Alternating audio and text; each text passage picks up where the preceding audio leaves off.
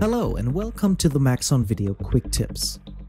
You want to add the new depth of field of the new physical renderer to your scene. How do you do that?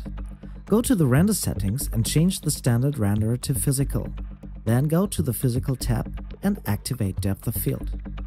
Afterwards, go to your camera and then change to the physical tab. And there we've got this option f-stop. Simply change the f-stop to something that gives you a nice depth of field. For example, 1.8. Then you simply need to tell the camera where the focus point is. You can simply go to the Object tab, and there you've got this Focus Object field. Simply drag and drop any object into that field, in this case, cylinder 3. If you now render your scene, you will see that the depth of field is already recognized. If you want to animate the depth of field, you can of course also use a null object.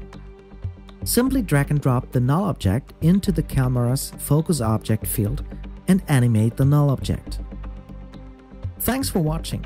For more information on Cinema 4D or other Maxon products, please visit cineversity.com or maxon.net.